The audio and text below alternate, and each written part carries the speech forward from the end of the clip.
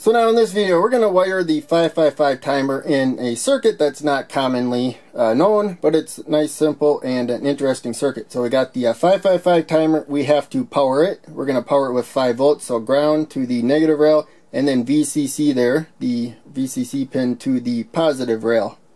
We don't want the reset pin to reset the 555 timer, so we put it directly to the positive rail right there. You could also use a resistor. The main thing is it's waiting for a low voltage to reset the 555 timer, and that jumper prevents it. Pin 2, the trigger pin, and pin 6 down here, the threshold pin, they monitor voltages, and we want them to monitor the same voltage in this circuit. So I just have a little jumper going across them. Pin 2 is waiting for 1/3 of the supply voltage to set the output high, and then pin 6 is waiting for 2/3 of the supply voltage to set the output low. To set the voltage at the trigger and threshold in this circuit, we have going another jumper there to the middle pin of the trimpot there. So it's wired as a voltage divider. If I turn it all the way up to that jumper, we got 5 volts. If I turn it all the way down to that jumper, we got 0 volts, and we have any voltage in between. The first LED we're going to add to the output is this blue LED. So that's the long lead, the anode, to the yellow jumper there, to the red rail. Short lead, the cathode, to a 1000 ohm resistor. We're going to go a little higher in resistance with the blue LED because it's naturally brighter. So it's going to that third pin down, the output. When the output's low, basically it's connected to ground, and then the blue LED will light up.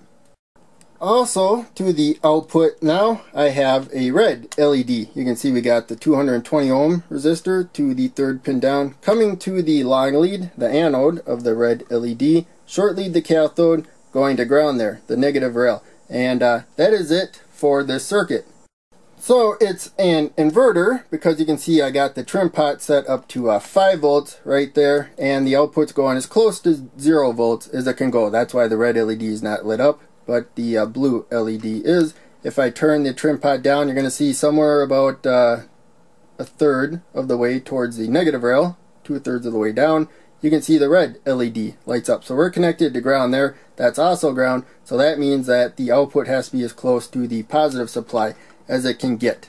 So the output is going the opposite of what we set at the trimpot. The reason why it's called a Schmitt trigger is because there's a middle ground hysteresis. So remember, it flipped at 1/3, but now we got to go up to 2/3 to change the output. Now it's going to stay until we go back down to 1/3. The 1/3 and 2/3 voltage are the threshold, and this middle ground is the hysteresis, where it stays in whatever condition you last put it in. So as a reminder, I'm using 5 volts for this circuit, and that's about it. So hope you enjoyed. Make sure you check out one of the other videos I'm posting to the screen. Click like, subscribe, the bell, all that. Donate to Patreon if you can, that helps out the most. But just watching videos helps out a ton. Thanks for that. I'll see you in the next video.